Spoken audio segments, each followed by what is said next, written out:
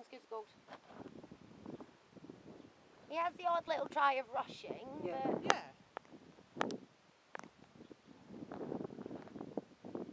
Oh, when you phoned Pat the first day and said, you've been on him in the round, we both cried. When you said, because they were all listening, and then I was like, oh my God. He's not scared of the whiteboards. We'll do a No, he's dressage not. test on him. He's That's been over nice. the Trotton Pole as well. He went over one just to...